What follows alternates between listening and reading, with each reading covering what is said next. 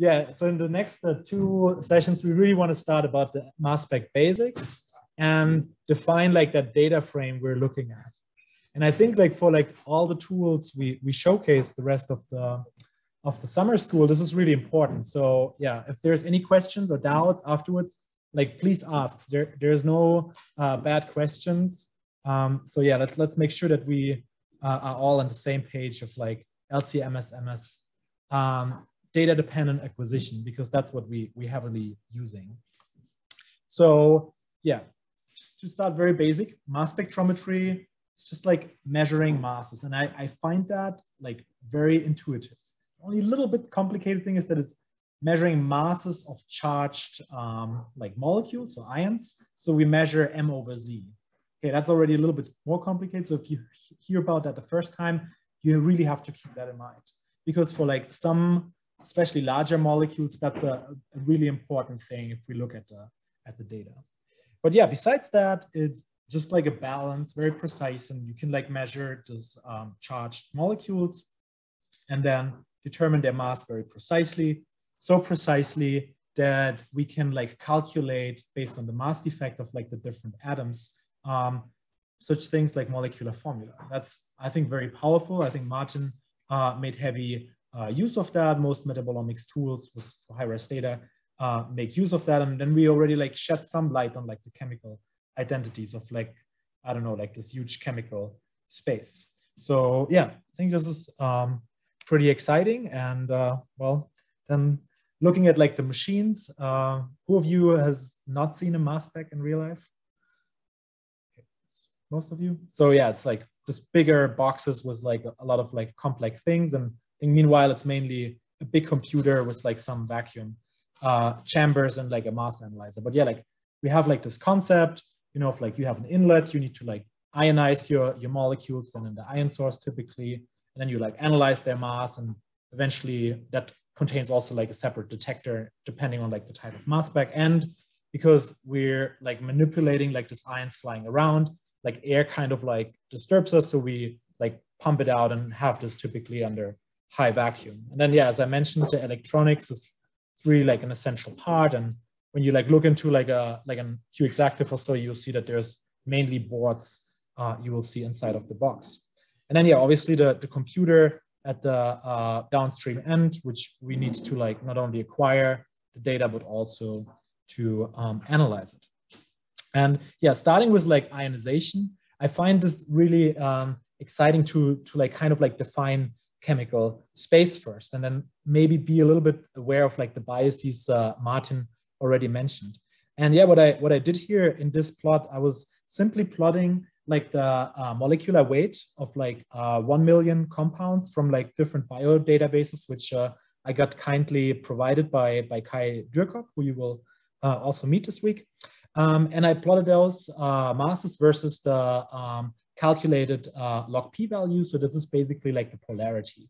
So it comes from like traditional chemical properties, the partitioning between an octanol and a water phase. But it kind of like, yeah, it's very much correlating with retention time over like a reversed phase chromatography column. So it tells you basically how polar or how well dissolvable in water this molecule is. And yeah, it's pretty interesting to look at this like chemical space of this 1 million compounds. And I hope that this is maybe somehow representative of what we may find in nature or in our systems we're working with. And now there is, I think, an important thing to be aware of, that is that like different areas of like this chemical space will be covered differently well by the different ionization techniques there are, right? And there is, as Martin said, not a one fits all solution, right? So we're kind of like looking at different areas of like this molecular space, depending on size, and polarity is kind of like main driving physiochemical features. And yeah, so again, this is yeah, like an overview. There's like different techniques. So depending on the molecules you may be interested in, you may need to use one of them. So yeah, today, I think besides like looking at all of those in detail and I don't know, explaining like the advantages and disadvantages, we only want to like focus on one, and this is electrospray ionization. Just so you know, there's other stuff. If you want to do GCMS, then you're probably going to use electron impact. So yeah, we're going to look at electrospray today, and that is because this is the most commonly used ionization technique for LC-MS-MS, which I think is kind of like the data and technique most of us are working with. Yeah, so okay, who's using ESI, electrospray ionization? Of you, okay. Who's not using ESI, but something else? Did I see a finger? No, nobody. I'm sure, like at least like as a kind of like alternative approach. So GCMS would be, I guess, a very common thing. Then you have electron impact or chemical ionization. They're also really important, but I think for the sake of time, we will focus on LCMS today. So yeah, what you have there. See if I can get this running is a like pretty cool like principle which Fenn and others got eventually the Nobel Prize for, and yeah, that is sorry, the video doesn't work. Anyway, so yeah, we basically have like this cool thing that when we have a needle and we put like a potential on it and we pump like a little liquid through it, then we get like this very tiny droplets. Right, and that in that video you would have seen that like when I turn like the potential on and off, like that electrospray effect kind of like dies off, right? So yeah, there might be other physical concepts like also be at work, but like I think the trick is that you like put like here this potential between like the needle tip and like the inlet, and then you have like this electrospray effect. So now if you use larger flow rates, then you also have typically like some type of like gas, nebulizer gas that helps you like evaporate then like this tiny droplets. But the idea is that like at the end, you have droplets so small that like either ions like basically yeah, like expel each other to kind of like result like in single ions, or you have like an ion evaporation. So there are two models basically considered for like this ESI effect. But yeah, what is most important is that at the end there is like yeah single like ions here left, and they then through again like a potential get sucked into like the mass spec inlet. So that's basically what's happening in your source, and then you have ions, and then you can start manipulating them. And yeah, coming back to our initial chart with like the polarity, which kind of like is kind of dictated by like the structure and perhaps by like the content of like heteroatoms, there is a lot of things that might not ionize well, right? So that depends on where we are in chemical space. And here are just like a couple of examples of things that probably ionize very well, and others that may ionize less well, right? And that is strongly correlated like to like the acidity or basicity of like the compounds. And that also dictates what kind of modes you want to use, right? So like you may have heard that there's like ESI positive mode and ESI negative mode. So depending on which way you like put that potential in, you will like create like cations or anions of your molecules, right? So and this really like depends on the structure, how good that will work. So now think about like here an acid at the top, a carboxylic acid, like most classical functional group. Who of you think that this will work very well in positive mode? Who of you think it will work very well in negative mode? Okay. Why? Because it's like easy to take away a proton, right? So then you have like the anion of like the carboxylic acid, whereas like the proton affinity of this carboxylic acid is probably pretty bad.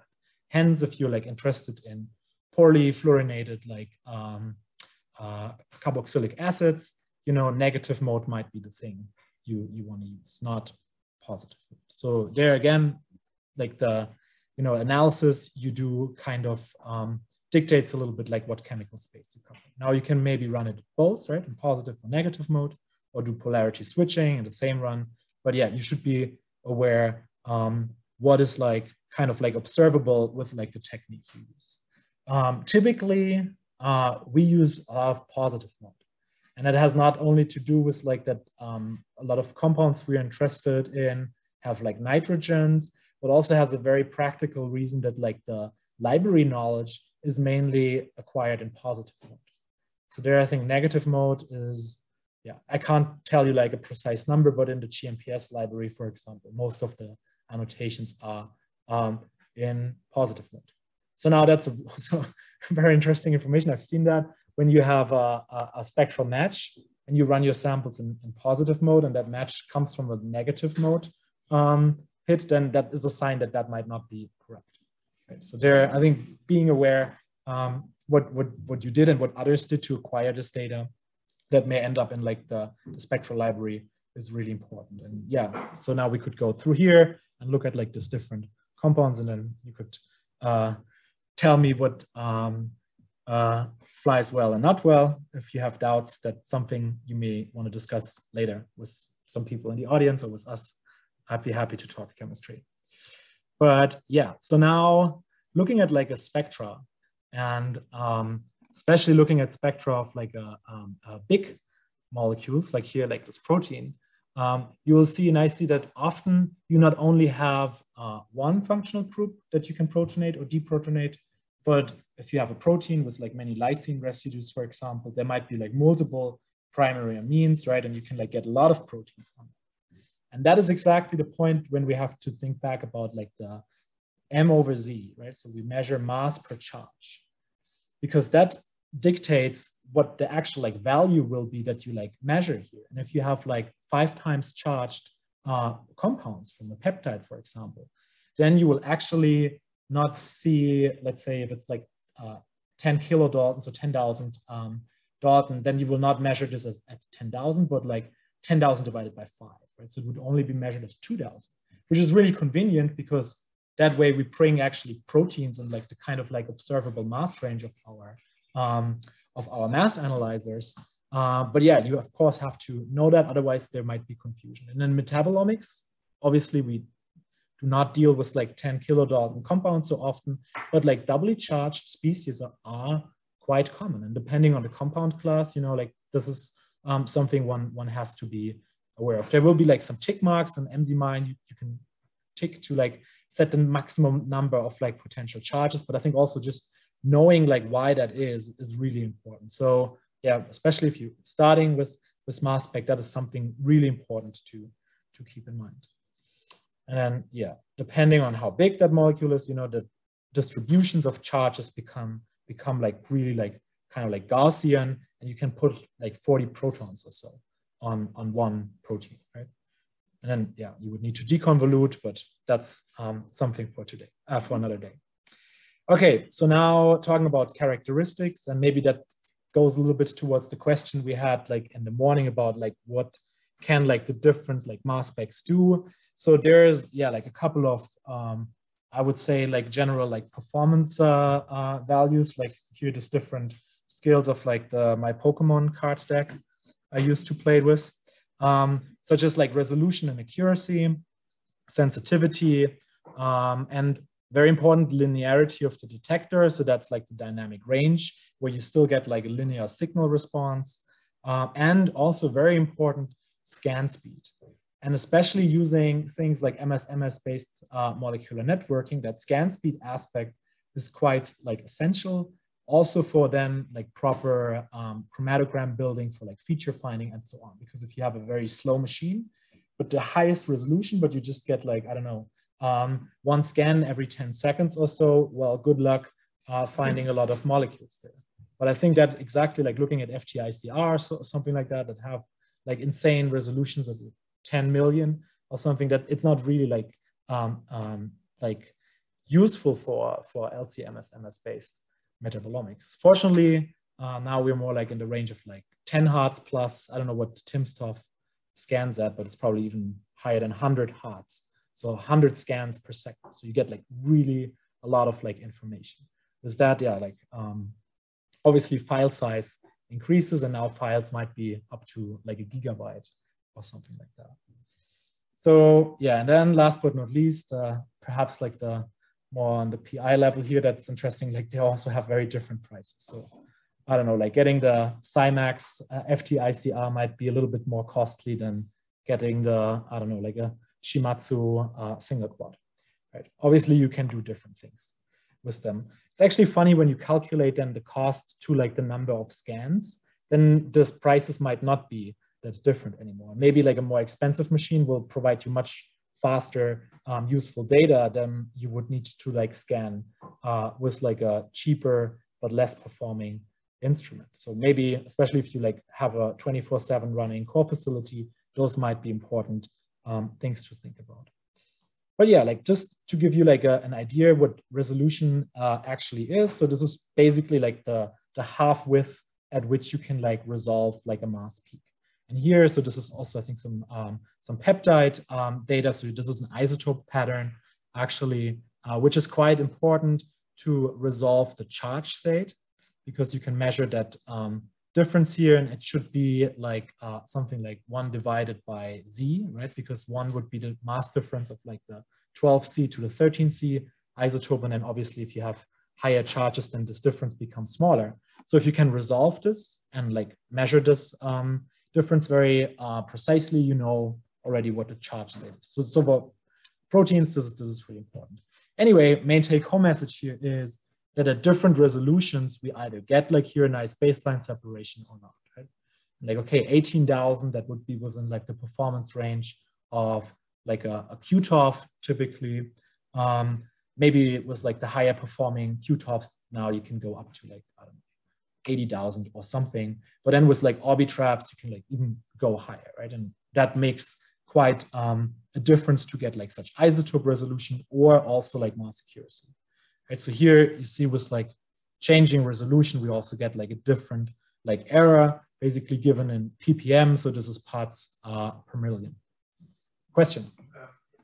You're working with the Orbitrap, you said, right? What is the typical resolution you use for Orbitrap in the stream or your analysis? Yeah, so this really depends with what type of Orbitrap. So now we have a QEHF, which has like the high field Orbitrap, so that scans faster. So now I use higher resolutions than I would do during my postdoc where we had the classic. And then also like depends on gradient length and complexity of samples. But yeah. But typically now it's like for MS1, 70K, 70,000. And then MS2, I run at the lowest resolution because I want to get a lot of MS2s within the duty cycle that should be below a second typically as a rule of thumb. Now, if I expand like the gradient to like, I don't know, 60-minute gradient, which we use for top-down mass spec, then I typically use like 240,000 full resolution. But that also, I need that in order to get like isotope resolution for like the bigger proteins. But it's a very different question. Now, looking at dissolved organic matter, which is kind of my favorite sample matrix because it's ultra complex, we also really need high resolution because there are so many co-eluding features and isobars. Right, so like we try to like pull them apart as much as we can on MS1 level. But then yeah, 240 kind of like for like 10-minute gradients or so is pushing it. If you want to do DDA, then it's almost like the transient time is too long, so you get not enough data points. I will make an example drawing later to like get a little bit in the details there. But yeah, so that is resolution. And then yeah, just like as an example, we have like 2 compounds here that have very similar masses, and then at different resolutions, you know, we can then like separate them from each other. And this is not chromatography, this is mass, right? So here, yeah, like 100,000 did nicely the trick. Then we have like good baseline separation of those. So obviously, if this would be an environmental sample, and now you have many of this almost the same mass compounds, then yeah, like pumping up the resolution helps a lot. Okay, so then yeah, to also give you a nice illustrative example, so that would be a typical peak shape of like a quadrupole analyzer with like 1300 resolution. So this is what we call unit resolution because you kind of know, okay, this is 301, or in this case, 583. And then the isotope peak is 539, right? But then if you compare this like to an FTICR, spectra here it's very different, right? And it's both profile mode, so see supposed to be like some sort of like Gaussian shape. Anyway, so yeah, this is a big characteristic. Okay, and then yeah, for like different molecules and different separation problems, you need different resolutions. Okay, but now talking a little bit about the basics behind this mass separations, right? So there's like a bunch of different detectors or like different mass analyzers. So I named already 3 now: Orbitrap, FTICR, and TOF, time of flight. But maybe let's step a little bit back and look at like the very first analyzers, which were like such sector field mass specs. And I think in some labs they're still around for like very particular applications, such as like isotope ratio mass spectrometry. But yeah, like the reason why I find them very nice is because I think the principle is very intuitive, right? So you basically have like this either electrostatic field here or like a magnetic field, and depending on the mass of an ion that you will shoot in there, you know, it will either be too small, so it gets bent too much, like here, like to like the negative electrode, right, and discharges there, or it's too heavy, so then it has too much momentum and like kind of like crashes through and collides at the positive one, or it just has the right mass and it just like makes its way through, right? And then the same would apply for like the magnetic field part. And that way you can, and that's how I think the first mass spec experiments were actually done, you can like kind of scan through like a mass range depending on like that field strength. And I think kind of like most mass specs use like similar concepts, right? So you need to have like some like physical property that you make yourself to use to like either like scan through like a mass range or to like separate them somehow. And yeah, like one very common mass analyzer or like mass filter is like the quadrupole in that sense, right? So like I think most of your instruments have them, because in order to do MS-MS, you will need to like first isolate some of like those ions in order to do like the MS-MS step. And yeah, typically this is a quadrupole. And yeah, as the name said, you have like 4 rods, so quadrupoles. And the thing here is not that you like ramp like the field strengths, but you actually like switch like the polarity between the two, right? And like now, similar as in the sector field, like you have to think about it, okay, there's like some of those rods are like positively charged and some negatively charged. And obviously if you have now a positively charged ion flying into like that rod, then it will be attracted by like the, you know, like negative rod in that situation. So now it will fly towards like that rod. And then if you don't do anything, it will just like fly there and get discharged, right? So nothing won. But like if we now switch like that polarity, you know, then maybe just before it reaches there, then it gets like switched and then it gets expelled again. So it will like now go like towards the next one. But then if you switch this again, you know, then it will be attracted there. And then hopefully it will never actually get discharged at some of those rods, but rather like fly through and reach like the end of like this quadrupole analyzer. So now I only drew it here like in 2D, but you have to kind of like think about this like doing like a type of like spiraling thing through like the rods, right? So now the funny or like the important thing is that like the frequency of like the switching, like the RF radio frequency here, is kind of like what dictates whether like a molecule like makes its way through or not, depending on its mass, right? Because like if you have, let's say, a lighter ion, you know, then it might get like more quickly like you know, like affected by this polarity switch, where it's like when it's like heavier, then it has like just more momentum, you know, and it might take like a little bit longer. So there's kind of like a very illustrative example I heard about. It's like when you think about like a big boat and a small boat trying like to like drive through like a very thin like harbor entry, right? And then like, I don't know, if like one person guides them through and like they tell like the quick boat, go left, go right, go left, go right, right? They may do not like make a big change, but like the big ship, you know, if they say at a very high frequency, like go left, right, it doesn't make any effect and it just goes straight into like the wall. Yeah, we could draw that later as a fun exercise during the happy hour. But anyway, I hope you kind of get the point of like the quadrupole mass analyzer. So now if I want to create like a spectrum, right, all I need to do, I need to ramp through like this RF. And that is what a scanning quadrupole does, right? So like you kind of like change like this switching speed, so the frequency, and then get like for every speed kind of like a signal whether some molecules make it through or not. That's not very sensitive because you lose a lot of ions because they all get discharged and only you see the ions at a given time that make its way through. Hence, like the sensitivity of a quadrupole in scanning mode is not so great. But once you set it to like a single frequency and only let a particular ion species go through, then it becomes very sensitive. This is why when you do targeted analysis in MRM, so multi-reaction monitoring, you will set the quadrupoles of your triple quad to like specific like frequencies and then only let go through like a certain precursor and a certain like product. And then that's probably like the most sensitive option you have for like metabolomics with absolutely great dynamic range.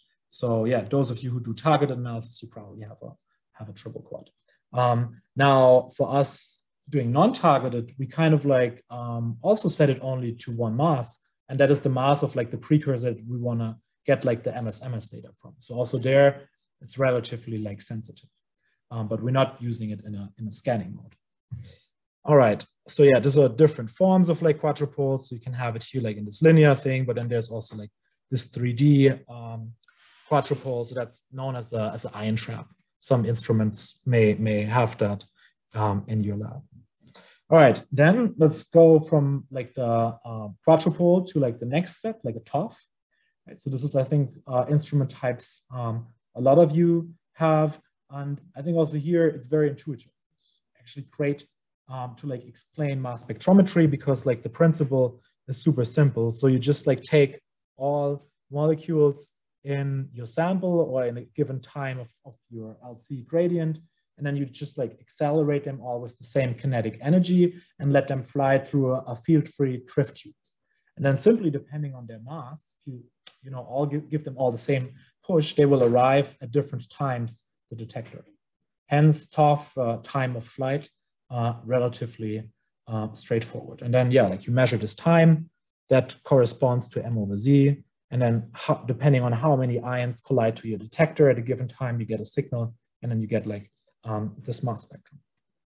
Okay, so yeah, this is a Bruker impact. Actually, one of the labs we have this available here is pretty interesting, a nice instrument.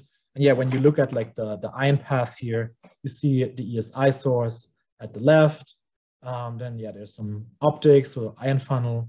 And then there's a quadrupole, what I showed you for like separating certain precursors. Then there's a collision cell where you can let them fragment. And then yeah, here, like this big tube. That's why the TOF is like that, like kind of long tube type of thing is like the field-free drift tube. And then it also, so this would be a reflectron because it has like this ion mirror at the top, and you basically double the TOF pathway and also refocus some of the ions, which will increase the resolution. All right, so now, yeah, combining the two things, right? So now think about, we have a quadrupole time of flight mass spec, so QTOF. What we would do now here, we would just set the frequency of like that RF of our quadrupole to like a fixed value that, let's say, will result in a stable trajectory for like MZ300. You know, that way I isolate now here like this green ion that goes through, all the rest gets discharged at the rods. Then it flies into like the collision cell. We hit it with like the neutral collision gas, it fragments, and then it comes to the TOF, and then we measure the flight times of these fragments, which then would result in our MSMS. All right, okay, how do we now get the intensity there? So that was, again, like the detector part at the beginning of this drawing. So there we typically use like electron multipliers. think those are very typical in ion traps and triple quads or so. And then for like the TOFs, I think there's often like plate detectors that are used. And the idea is in both that basically it hits to like a certain surface, and then like lets free a couple of like electrons, and they hit either the other side of like that electron multiplier, or here the next stage of like this plate detector, and then multiply the electrons till we can actually measure enough current as a signal. All right, so now talking about FTMS. So that stands for Fourier transform. So here I think both like the quadrupole and the TOF kind of like separating ions and then detecting them by letting them collide against the detector, right? But now in FTMS, it's a little bit different because we don't let them collide, but we're actually measuring induced current by letting them circle around like the ion trap. And then you have kind of like plate detectors on the side, and then when they fly by, they induce like a current, like you would expect from your bicycle generator to make. I don't know if some of you still had one of those.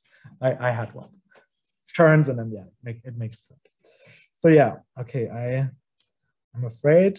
Okay, here we have a pretty cool 21 Tesla. I don't know if that's in Florida or PNNL, but that's one of like the biggest mass specs I think around. It's pretty expensive. It has the super high field strengths, pretty expensive both to buy and to maintain due to the helium cost. Anyway, what happens in there, luckily now the video works, is again that we have like this electrospray ionization, right? So like here you see like the droplets become small, and then actually I think here it's the like ion evaporation model. So like single ions evaporate out of this droplet. Anyway, at the end you have single ions. Then they come into like here, like the optics, then they're stored in a trap, and then they're like transferred into the ICR cell. And now the interesting thing is now you like basically let them accelerate by like applying again like an RF between like this quadrupoles here. And now they've kind of like find their like certain like stable trajectory in there.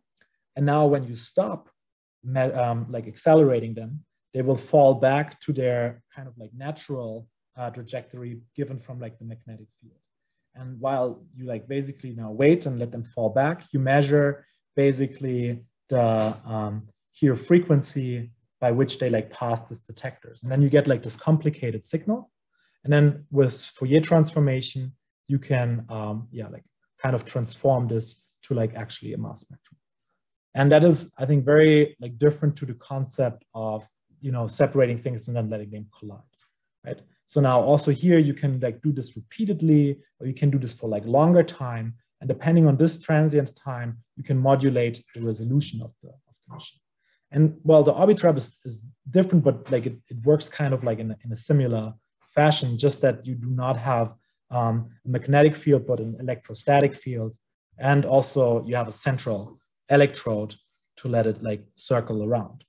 So I guess some of you have this machine in the lab. So it's the tribrid, kind of like the high-end version of the Orbitrap. And like instead of now this ICR cell, you have like here like the central like Orbitrap electrode. And now like here what happens is when you inject the ions, they're basically orbiting like around like the central electrode. And now depending on the movement on the z-axis, which you can measure with like the plate detectors again, you will have like different mass dependent like speeds of movement there with like FT. So Fourier transformation, you can then convert into a mass spectrum. So this is how like here this tribrid is built up. So again, we have like the ESI here on the bottom left, then some like electron optics, then a quadrupole, right, to like isolate precursors. And then you have like this Z trap here, which is needed to like accumulate ions and then push them into like one bunch into like the Orbitrap to start like the mass scan. And then like here the Orbitrap. And then this thing has like a couple of extra toys. So you also have a linear ion trap at the end. So this is particularly important when you want to do like MSN. I don't think we're going to go too much into detail, but like kind of like the principle I showed you earlier, that you like isolate ions, fragment them, and then read out. You can also do with n steps. So that would be MSN, right? So you can do like separation, fragmentation, but then you separate again one specific ion of those and then fragment it and then do it again. And, you know, that way you can build fragmentation trees, which I think has quite some interesting aspects for de novo structure elucidation or like understanding of fragmentation behavior. I think Corinna in the audience has some cool stuff going on with that. If you want to talk to her later, I'm sure she would be delighted to tell you about her project. Anyway, yeah, like again, that movement along the z-axis, so that would be like here, like the central electrode, you know, this is mass dependent. And while I don't fully understand the math and the physics behind it either, I think this is the main take-home message here. Depending on how fast they move, like up and down, you know, you get a different frequency, and then they have obviously a different mass. So this is very accurate, almost as accurate as FTICR. But yeah,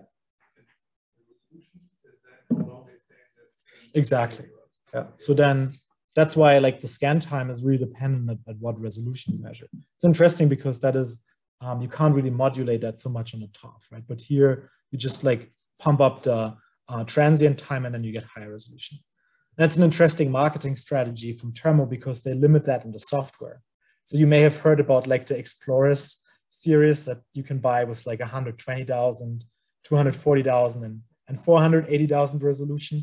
So, I mean, there might be like some hardware differences too, but the reason why you cannot like measure at 480,000 with like the simple version is that it simply does not allow you to like increase that transient.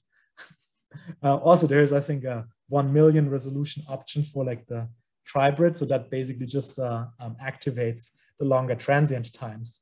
And then you can measure at 1 million, but you may have to pay a couple of, I don't know, 10 or like 100,000 euros. I don't know what it is. But yeah, it's funny. I think it's also like they test the orbit traps internally, and then you know some pass like the highest mark, and some pass like the second highest, and so on. But like instead of like just. Do you think that's true? Yeah, like instead of like throwing them out or like fixing them, this is like very fine. You know, it's just like minimal change in the shape and everything of the magnet stuff. Then you don't get the highest resolution as far as I'm concerned. They have like the B and C rate basically. Yeah. I mean, if you buy the 1 million option, they don't switch to Orbitrap for you. But I think it's a software update.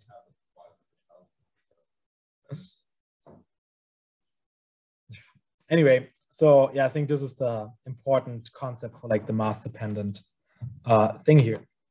And then yeah, again, you like get like this interferogram, and then you do Fourier transform and you get the mass spectrum. So now going like one step back to like this Z-trap, that is required to inject the ions into the Orbitrap. There's an important thing about this. And I think, again, when you like set up your methods, and we will want to actually set up a method later here live, this is an important thing to know. And this is the automated gain control. So depending on how long you keep the C-trap open, you can accumulate a lot of ions that you inject for one mass spec experiment into like the Orbitrap. Right? And there is one particular buzzword, and that is called the space charge effect that you want to avoid. Let's see if I can remove that here. Yeah. So space charge effect is bad because that is like the effect when too many ions are kind of like inside of the trap, and then they are all in positive mode, positively charged, right? So then they would start expelling each other. And I think this is very well visualized in the Three Stooges syndrome. And I really hope that this video works because, yeah, I think that explains it very well. I don't know if some of you remember this series, but yeah, this is basically like the different ions we have, you know, this is caffeine, and then another thing is cocaine and whatever. And if you like try to like bring them all in at the same time, you know, they're kind of like expelling each other. And well, it's not like it's as traumatic as here. But what you will actually notice is if you like overload your ion trap here, or the Orbitrap with with too many ions, your resolution will go down. So that's why if you measure like at really high mass accuracy, you typically lower the AGC, you know, in order to get less space charge effect and more clean peaks. Whereas if you want to really have a high dynamic range, so you're kind of like interested in many things there, then you typically bump up your AGC. And you can do this wrong, right? You can like put like some crazy values in there, and then you wonder why your sensitivity is so bad. Yeah, because you kind of like close the gate too early of like the C trap. So yeah, in a sense, you have to think about it as like a bouncer, you know, letting ions in or not, right? And then there's kind of like two values that is important for us to set. That's first of all, the total number of ions. So this would be the AGC target. And then there's also, and I don't know if there's some analogy to like some local clubs here, but there's also like a time, you know, when they say, all right, now I waited long enough, let's close the door and let's send these ions on their right? Because otherwise your scan time like goes like down quickly. And yeah, these two values we typically set in the method. So there's, well, like your default value might be a good start, but you might want to tailor this both to your chromatography as well as the type of like experiment you want to do. All right, okay, there's single ion charge detection. I think I'm gonna skip that. That's a really cool new thing that you can actually detect single molecules in an Orbitrap. It's particularly useful for like native mass spectrometry, which is a thing we're kind of interested in. If you're interested in that, let me know. We can chat about it later, but I think for now it's a little bit too much. So, yeah. Okay, so now we know the basics about mass spectrometry. Are there any questions so far?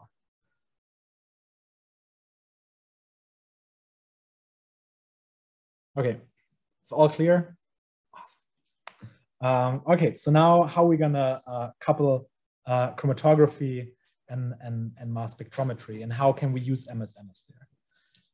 So again, we have ESI, right? So this is, we're already in the liquid phase. So for liquid chromatography, this is great. And then, yeah, we want to couple it to the thing. And again, like a reminder from The Simpsons, there's actually a mention of like chromatography when they try to like identify the secret component of the flaming mole. So yeah, here this is a gas chromatography.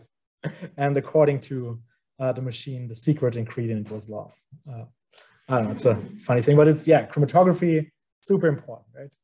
So I guess it's, all of you have worked with it, like most of you know what it is. So yeah, to like also go back to like the very basic concepts, it's simply like the interaction with like molecules with like a stationary phase, right? So here in paper chromatography, you may have done that in, I don't know, somewhere in middle school or high school already, you know, you can like see like this different drift times of like this dyes in like regular paper, right? And then, yeah, if you put this into like a liquid, like solvent, typically you will see this different migration times here. And then also if you're more on the organic chemistry side, you know, like doing like this liquid extractions, it's also kind of like chromatography, right? So you simply separate molecules depending on whether they dissolve better like in an aquatic phase or like in the organic phase, right?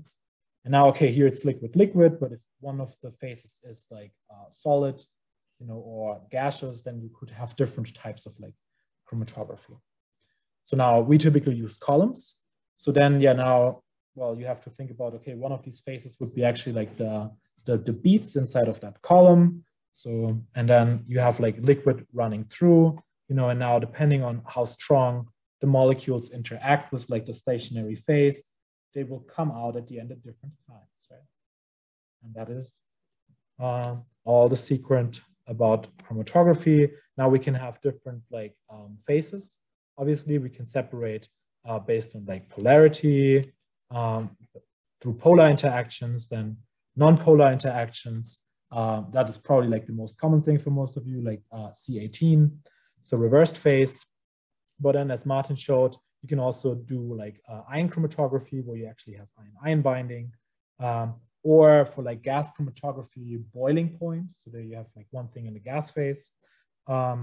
or size exclusion, or also like certain affinities. So that for like protein separation might become very important when you put actually like a his tag at the end of your protein and then separate it by its affinity to like some nickel ions, right? So there's many different types. Again, like, yeah, probably most important is reversed phase. So here we have like this longer chains, typically C18. I think in that case it would be C5. I don't know if that actually exists, but I think that the concept is the same. So you have like this chain, and then if you have like non-polar interactions through like van der Waals forces, you know, then like the non-polar stuff sticks more in it. And like here, that molecule that actually has a hydroxy group at the top, you know, that likes it better, and like the more polar, like mobile phase, hence it goes through quickly. Okay, yeah. So there's a lot of like different chain lengths and like different like functionalizations with like phenyl group. Sometimes they put like a polar group in the middle or on the side. So these are like the secrets of like the different vendors again, and they all promise you that their column work the best. Anyway, hopefully you will get some sort of like, you know, chromatogram that has a nice Gaussian shape. And just to give you like an idea, yeah, so here again, you can calculate resolution, stuff like that, but I don't want to bore you with that. Like, so that would be a typical chromatogram we observe like on our machine with like a C18 column, and you have like this nice sharp peaks, typically like a little bit of tailing. So that's something we struggle with, but so it's not perfect Gaussian, but I think just like by the half width, it's pretty good. Okay, so now, yeah, we can obviously detect these molecules when they come out of the column. Okay, I'm gonna spoil, at the end we're gonna use some mass spec, but there's also other detectors like UV spectroscopy, fluorescence, or like light scattering, and so on. But yeah, mass spectrometry is for us today the tool of choice. Okay, and then yeah, what you will end up with is kind of like you have a separation first by the chromatography. Then you can like isolate certain like molecules in the quadrupole, fragment them, and then they go into the Orbitrap or in the TOF or whatever instrument you have. And at the end, you get an MS-MS spectrum. So now, okay, let's watch this again. See, okay, so we have the stuff go through and get like this readout. So now the quadrupole would be set in bypass. We would actually not fragment it, but we would just get like an MS1 scan. Okay. So yeah, this is the machine in our lab. If you want later at the end of session 2, who's interested and who's not seen one, I can like show you around and we can like take a look at it in real life. If you have one in your own lab, I don't want to bore you with looking at another instrument. But yeah, so for the rest of the workshop, what is important is that we kind of like think a little bit about like the data frame that we will get out, right? And that is like here, this like 3-dimensional data structure. So we have mass or M/Z on this one axis, then retention time, and then intensity to the top, right? And now with MS-MS, obviously it gets like a little bit more complicated because now we have also this additional MS-MS dimension, which is hard to visualize here in our 3D world. And yeah, again, because this is really the, I think, important aspect of it. So we separate ions with that quadrupole, right? And then fragment them and then get a second MS-MS spectrum, or like actually the MS-MS spectrum from these fragments, right? And that is kind of what helps us identify the molecule. Fortunately, this would, you know, if this belongs to like domoic acid or so, would explain somehow like the structure because it typically fragments at certain like positions in the molecule. And I totally made this up, so don't judge me about breaking CC bonds here. But yeah, I think you hopefully get the point. So now what I just showed you would be a product ion scan, right? So we would scan for like the product ions of like this MS-MS fragmentation. But just to be a little bit more complete, there's obviously many different ways in which you can run an MS-MS experiment. And particularly if you have a triple quad, you can scan either with one quad or the other. And that would allow you to not only scan for like certain fragments, for example, or like for like the full fragment spectrum, but it would also allow you to actually scan for all precursors that result in a certain fragment, right? So that would be then like a precursor ion scan. So here, okay, this was, we would scan with like MS1 and would fix the MS2 here to like a certain value.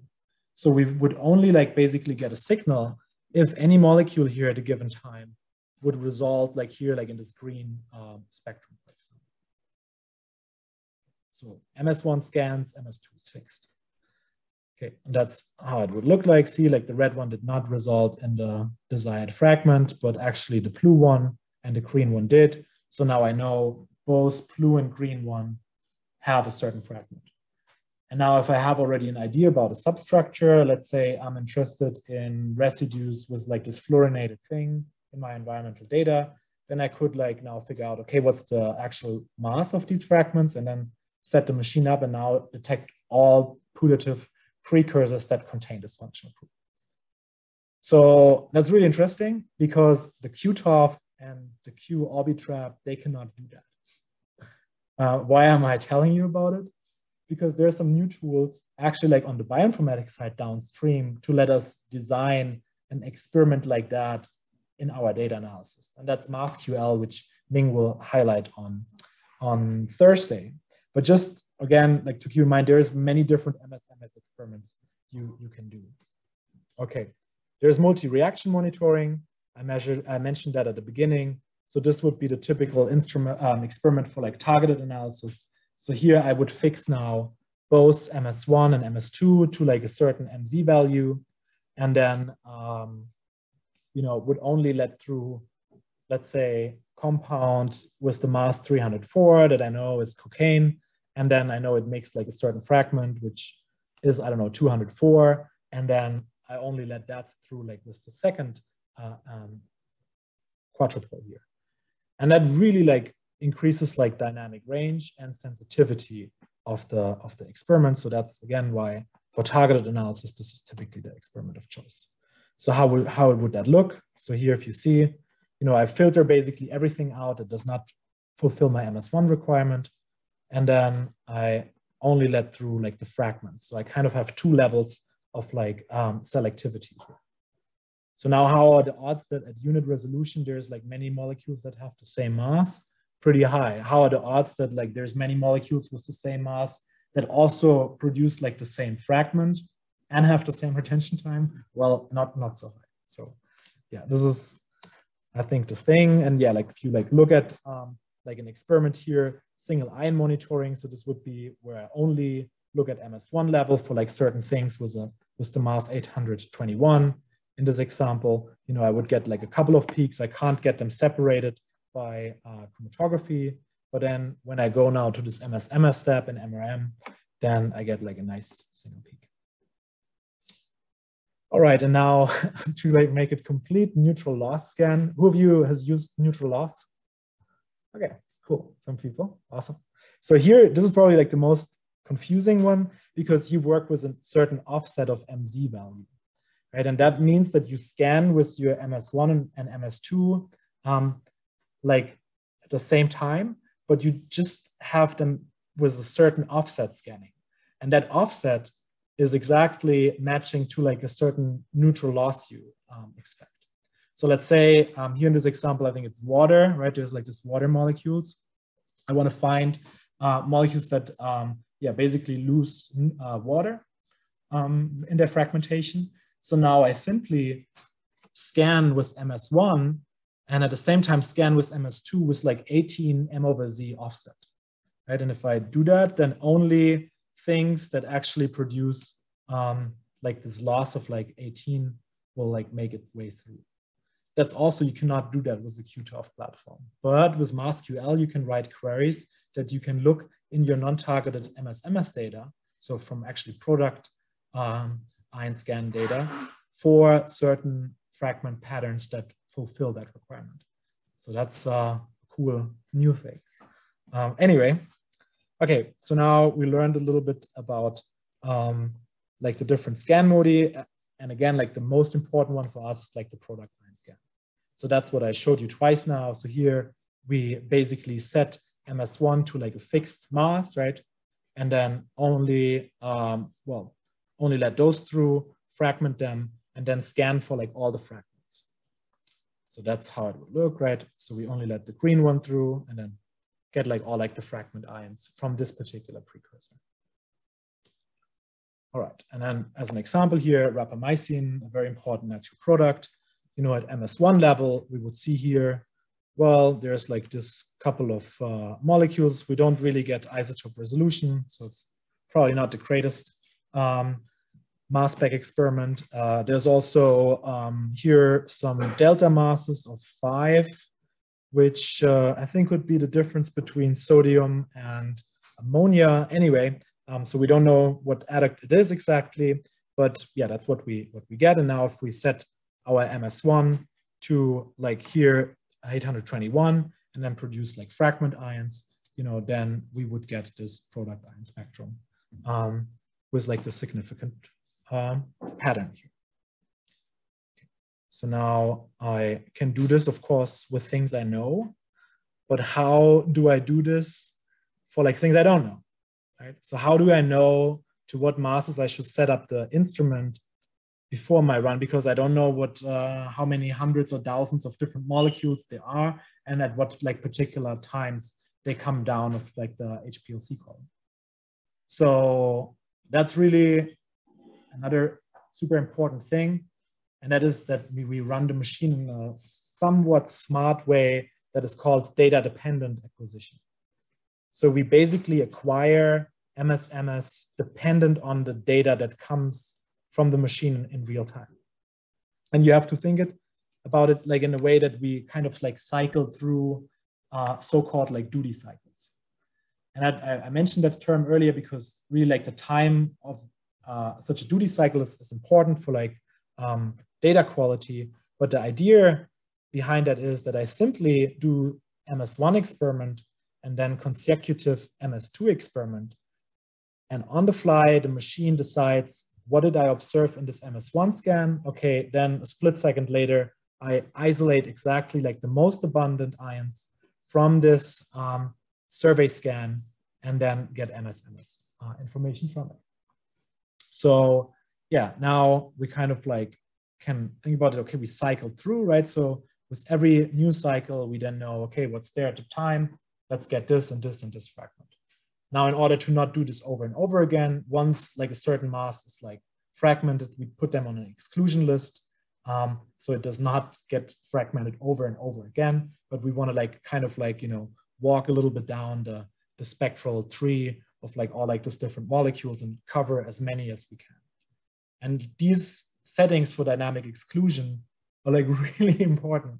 And if you do molecular networking or any MS2 based stuff for your ID and you do not use that, then your coverage will be like relatively small. And like looking at like public data out there, I'm surprised how often people don't use dynamic exclusion and they just get MS scans from like the same precursors over and over again. We can, for fun, like take a look at some when we show the dashboard, because there you can see this very nicely. So now, okay, how does that look in real time? So this is just like some regular like data we acquire on I think there was even an LTQ arbitrage. Anyway, you can see it cycling through like different MS events. And yeah, now here, scan time, coming back to the characteristics, is really important. Because if you only get like 1 scan per second, you know, like the time to like actually get like enough MS is really low. And now it becomes really problematic if your chromatography is very sharp, right? Because then you even have only just like a very short moment during which like the peak comes down, right? So yeah, here like the scan speed is really an important feature, probably just as important as like the resolution at which you measure. All right, I think, yeah, I'm gonna show you just like some more data because like I spent a lot of time with this during my PhD. So this would be a typical B and Y ion fragmentation series from like a peptide. And this is actually peptide with like this unusual like paraminobenzoic acid moieties. Tom worked a little bit with that as well, which is like, yeah, like a super potent antibiotic and non-ribosomal peptide produced by some bacteria. So now working with this and like, getting like this MS-MS spectrum of this, I also got a lot of other MS-MS spectra of like that had similar patterns, right? And just like by looking at this and looking at the differences of like this ion series, we could postulate other derivatives, right? So like we observe a shift of like one of those, and that way we can maybe say, oh, at this end of the molecule, there is a delta of, I don't know, like here, this carbomoyl group. So that could explain then the thing. Okay. Here we actually have two modifications, this carbomoyl group, and here like the central like cyanoalanine is actually also modified. So just by MS-MS, I can start postulating like new derivatives out of like already a one known one. Or for peptides particularly, I can also like postulate a structure de novo by de novo sequencing. So this is really powerful. But obviously it's hard to do that at scale manually. I think we're going to show you this week how we can do that a little bit faster. But just okay, to wrap up like the first part, I was like wondering, what do you think what like level of annotation these different things I've just shown you? So Martin introduced that earlier. So this is basically like the 4 levels of the metabolomics community annotation, so not the environmental community. But yeah, like, so we basically have these different levels of certainty. And I think this is another very important take-home message for today, that if we like identify something based on an authentic standard and ideally orthogonal methods, then we should call this identified and provide like the level of evidence. So this would be level 1, right? And all the other things here, we would not call them identified, but annotated. And like matching MS-MS spectra to like a library, which we will probably end up, and that's probably like the highest level of annotation we go out in most experiments. That is not like called identified, but like annotated as, yeah, like a putative metabolite based on like MS-MS matching. You could call it like match to like tryptophan based on like MS-MS. Now, what I just showed you would not be even that, because that is like even more putative, right? So that's postulated. So here I could probably calculate accurately the molecular formula based on like the similar MS-MS pattern. I can get some sort of like class level annotation, but yeah, that would be level 3. And then if I had absolutely no idea what it is, I just measure the mass and get like a peak in my chromatography, then this would be like an unknown level 4. So I get like a reproducible mass that I can measure and observe, but I have no idea what it is. Fortunately, we bumped up like these levels to level 1 because one of my coworkers, Leonhard von Eckertstein, did all the hard work to total synthesize these molecules based on my suggestions. And fortunately, they had the same retention time and MS-MS fragmentation pattern. So then we really confirmed those as level 1. But yeah, I think in most experiments, you don't have somebody talented down the road who is willing to synthesize molecules for you. So we have to live with like these other levels. Okay, question. So this characterization is basically just based on your investing. But obviously you also know something of your samples. For instance, if you just use E. coli, basically we already know all the metabolites of E. coli, but we just don't know it in all circumstances. Yeah. So that would maybe then go higher level, or would you still say no? Then no, it's still annotated. Yeah, I would say even if like that is from E. coli and I worked with E. coli, then I would still call this a level 2 if it's matched to MS-MS. And you have some additional evidence, but I would only call it level 1 if you have the authentic standard and see that it also has the same retention time. And then even then there might be still like some things we can discuss about like stereo chemistry. Maybe if you do not have a chiral column, then you may cannot even be sure if it's like D or L, tryptophan in that case, right? So there's quite some caveats. And in some non-targeted experiments, particularly when those are like MS1 only, I find it sometimes shocking what like people actually like describe as like annotated, especially working with like, model organisms, and they say, yeah, we have like this great metabolic models, and we know like everything what's in there, and we just like check them off. But like, what are the odds that there are like other molecules that have like almost the same mass or the same mass? What are the odds that they're isomers, right? So yeah, I think this needs to be clear. And I mean, it's not the end of the world if you do not have more evidence, right? Just like describe it accordingly to like either this levels or like the levels Martin showed from Emma Szymanski, if you're like in the environmental field, and that communicates like the confidence you have. Cool, all right, I think that's all I wanted to show you in part 1. Then if there's more questions, I'm happy to answer questions before we go to the break.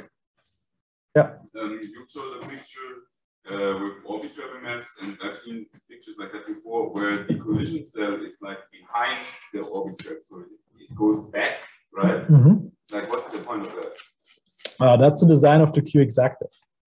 It's actually a good question, which I don't really know why they did it. I think maybe it's an engineering question because they first had the exactive that did not have a quadrupole. Well, I don't know actually, but if I had to design it, I would have put it before the. So maybe it has to do with like the pressure inside. But yeah, I honestly don't know. I have a question regarding the related to MS2 coverage in the experiment. Maybe you mentioned it. What's your opinion about using an exclusion list extracted from a blank injection, for example? Because I was discussing it with a guy from Thermo, and in his opinion, like when you run a blank injection and then you do like feature detection, I mean, that depends on how the instrument is, but you end up with like hundreds and even thousands of features in your exclusion list. So the chance of missing some, MS2 of some relevant analytes are quite high compared to the chance of missing MS2 because you're actually fragmenting like background ions. So you actually said it might be even better not to use an exclusion list from a blank injection. Yeah, I would probably not do it either. So but also like my background is like more like on the natural product mining side, and I'm always worried to miss something because it could be that cool new molecule, right? So I don't want to exclude things there. Obviously, if you have like very clear high abundant contaminants in there, right? Let's say or from like your process plank, there's like this PEG contaminant because you used SUPOR filters that are PEG coded, then maybe it makes sense to put those on the exclusion list because otherwise they will just like take away so much of like your scan time, right? So, but then like doing a plank injection and subtracting everything that is like even at like the LOD, then I would not do that. It's also regarding the exclusion list. Questions. The first one is: do you exclude only the masses that have been selected for MS2, or do you also select for MS2? No, I think like so we're pretty much like bound to like the vendor possibilities there in the acquisition software, and yeah, we exclude. Oh no, actually, I think we do. So okay, so it only excludes like a certain feature that was triggered for MS, right? For a given time. But there, in addition to dynamic exclusion, there's other functions, and I assume you mean isotope patterns with +1 and 2, right? In case it's single charged, then you can exclude those two. Also, depending on the experiment, you can also say that it should automatically select the monoisotopic peak.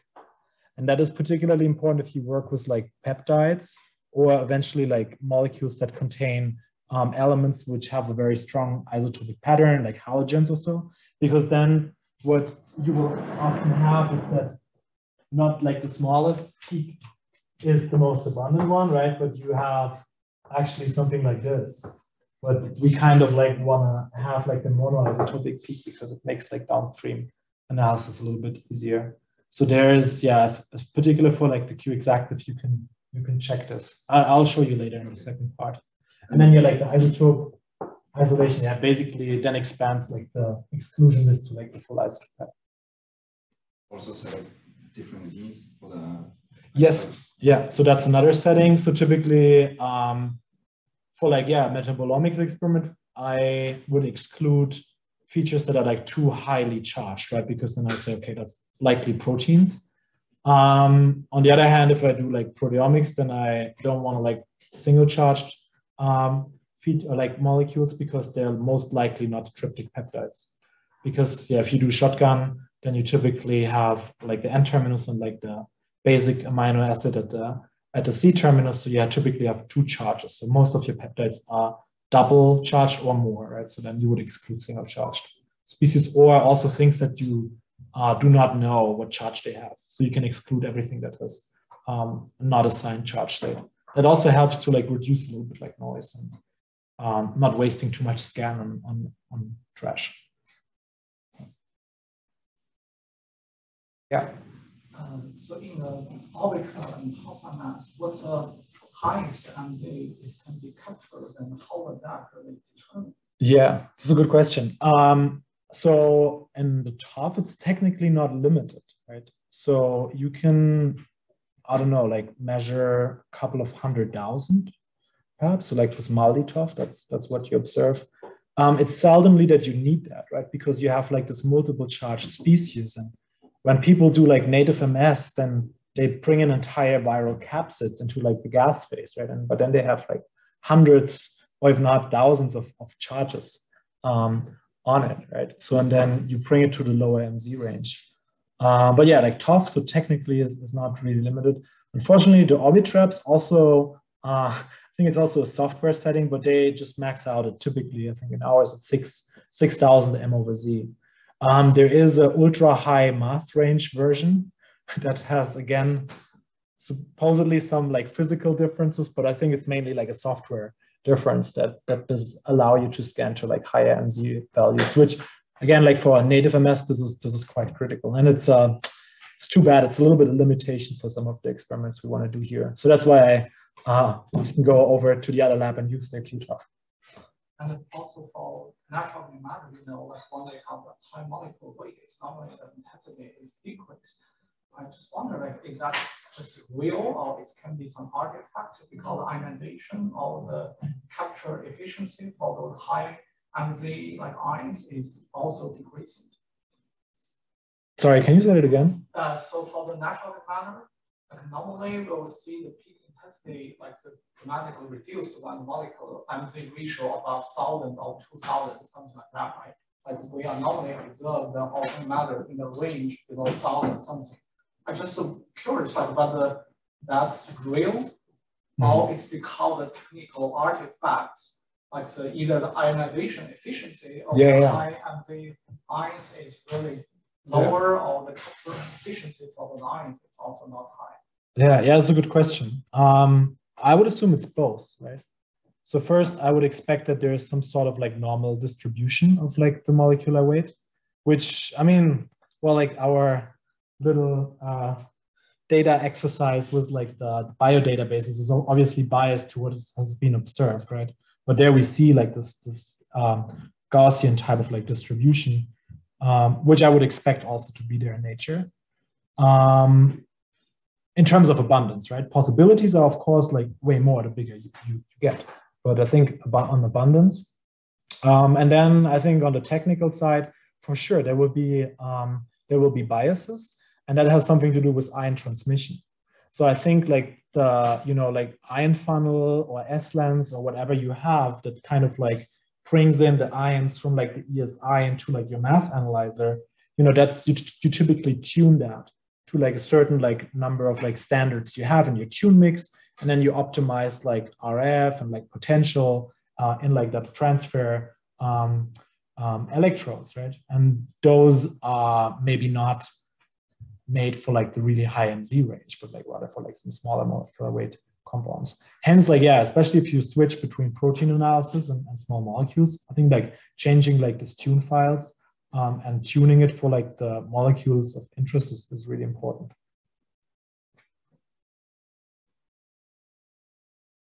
Yeah. One question. How many scans you need to describe a peak? Like if you have like a chromatogram, and how many scans you have actually to actually tell that's a peak?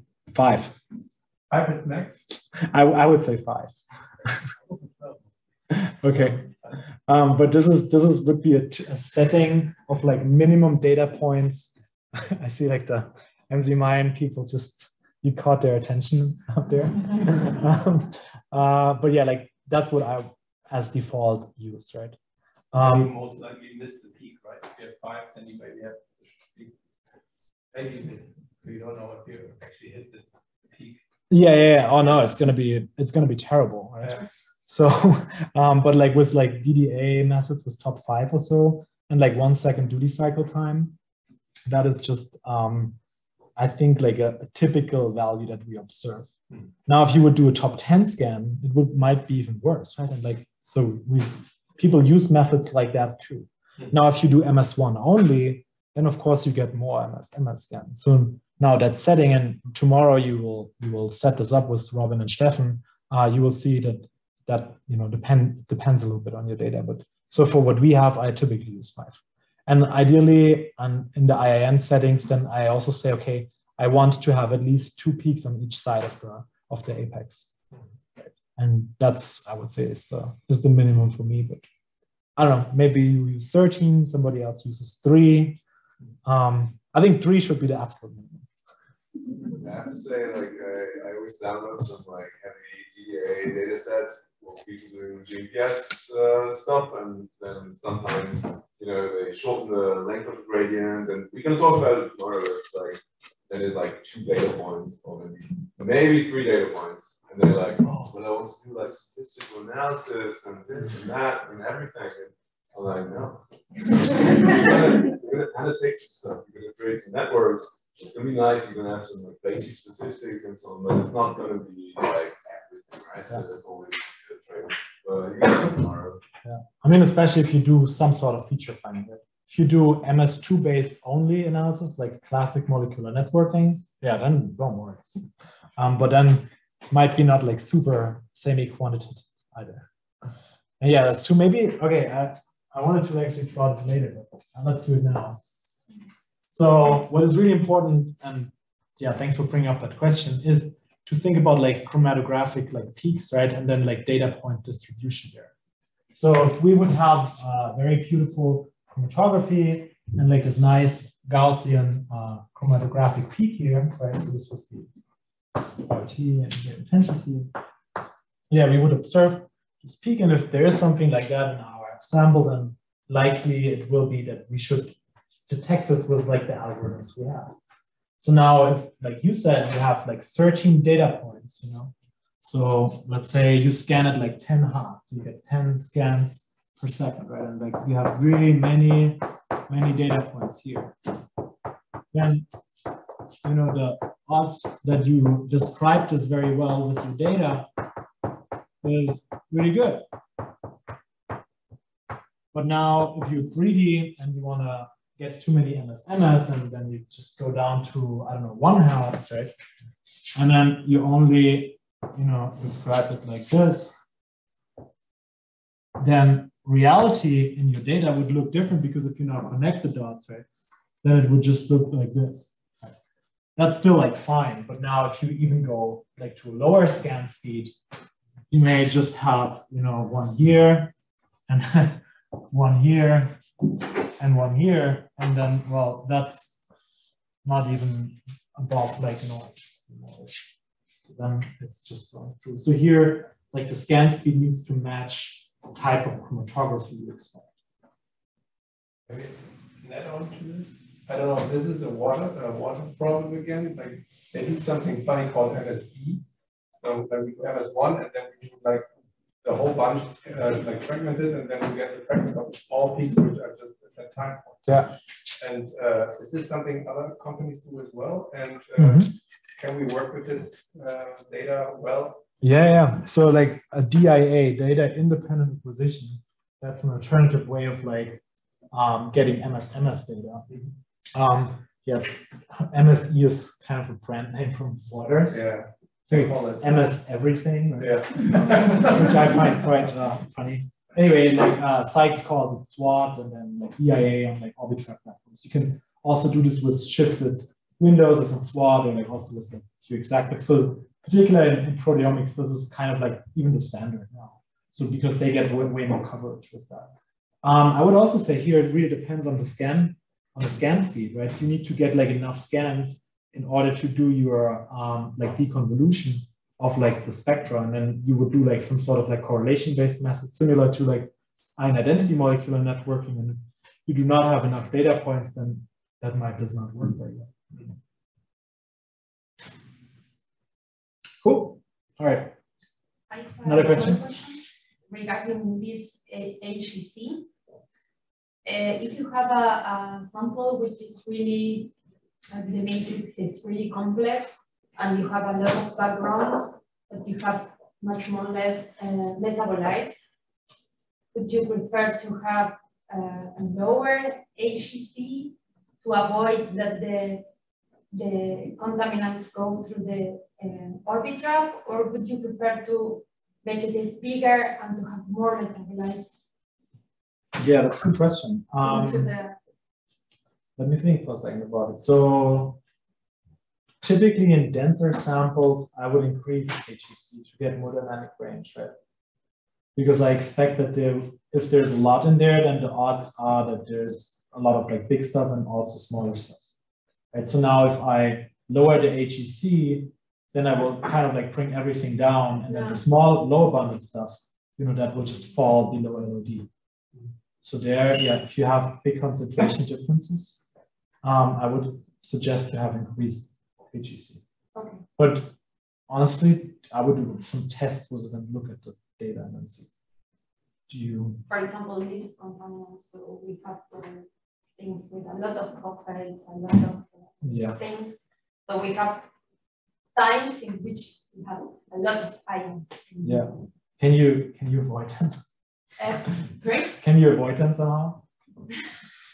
I want to, but because if you have so many contaminants that they're actually the most abundant peaks, then I would say that's just a problem that it's best to address upstream. Yeah, we do.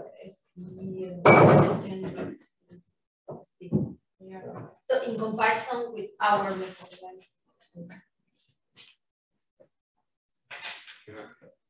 That's one thing, like HEC target is actually now like in percentage, right? Before it was like E5, whatever. Depends on the platform. The QExactive, it's ion number. I think on the IDX, it's percentage, right? Okay.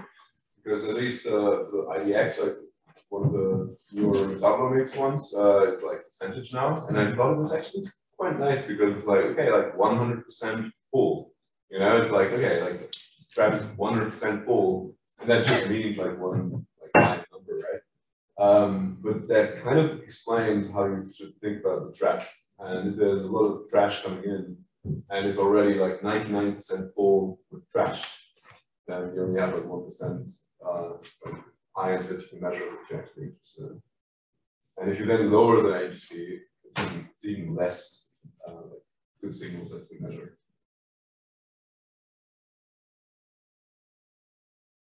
Cool. All right, let's move on. Okay, one more question. You mentioned about the doubly charged or multiply charged. We have some peptides, for example, that gives us both doubly charged and singly charged. And we want to move this, to shift this balance towards the singular charge. Mm-hmm. And this is why, because then we can identify more easily. Yeah. Are there any hints and tips other than playing with the parameters at random like we do right now? Yeah. You can modulate the pH of your mobile phase. Right? then if you like increase like the if you increase pH, then you will get less protonation. So that probably will be a straightforward thing to do. If you can, what do you use as modifier? Yeah, it will change some things. We like not to change anything in the chromatography. Yeah. But because you can use a makeup flow and then increase the pH. Yes, maybe this way. And then other than that, you can like increase like the S-lens RF for if it's an arbitrary platform that shifts space. Oh no, you have to decrease it. So it shifts it more to like better conditions for like the lower MZ range. So you maybe was like, I don't know, what platform do you have? Okay. I don't know what that would be for the Bruker, but probably it's at something at the ion funnel, like the entrance potential or something like that. Some Bruker specialist here and can correct me on that. How's it called? This S-lens RF analog for like the Bruker. So it must be the entrance potential at the ion funnel. I mean, there's so many, honestly, like, I always feel like demos kind of playing like softball, like, it's like, yeah, giving you one parameter, and then Bruker is always like, oh, we give you like all the parameters, and it's like 20, and it's like 20 different voltages and things that you can like set up, and it's like where the ions are being pushed into the funnel and like multiple things. So at least I feel it's not that straightforward. Like, it's not like, oh, there's one parameter that directly maps to. Yeah, sorry, I can't like tell you exactly what to do, but maybe talk to the sales rep and ask if there's like any, I don't know, some instruments call it also declustering potential also. So basically the voltage at the first glance when the stuff comes in. And then, yeah, pH, I think that would be probably most effective. Maybe we try with the pH. Cool. All right, let's do a quick break before we move on.